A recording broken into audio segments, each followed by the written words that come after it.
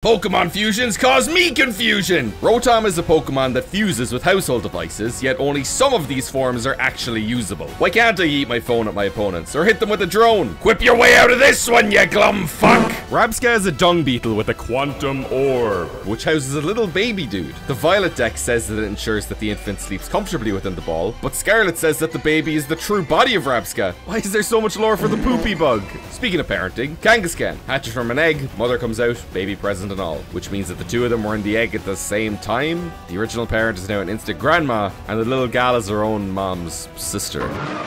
Cubone is theorized to be an orphan baby Kangaskhan, so is this like the two babies within the egg dilemma mixed with sharks, wherein the mother and baby Kangaskhan fight to the death within the egg before it hatches? It would explain why Cubone comes into the world with its dead mother's skull on its head, and then it evolves into Marowak, fusing with the skull, and re-entering mommy once more. I may have gone too far in a few places.